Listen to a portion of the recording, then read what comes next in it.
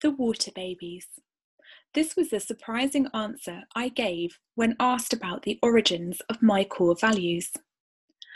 Read to me by my grandmother, the story of the water babies totally enchanted me. But what was it that made such a lasting impression?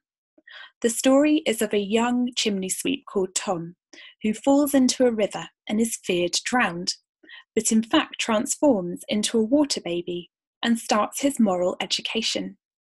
Guided by fairies, one of which has made a lasting impression on me, Mrs. Do as You Would Be Done By.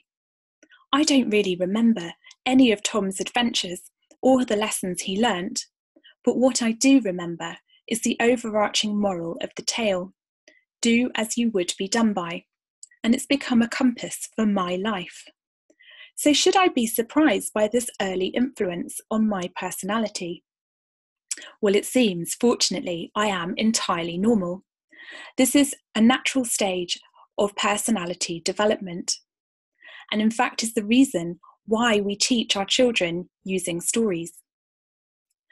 In the transactional analysis model developed by Eric Berne, this stage of my personality development would be called the parent stage. It's the early stages of a child's life up to about age 5, where they accept anything told to them by a grown-up as truth without any question. So what have I learnt?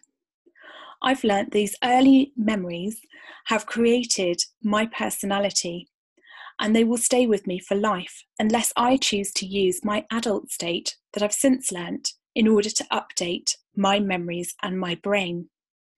And how about Mrs. Do As You Would Be Done By? Well, I've chosen to keep her.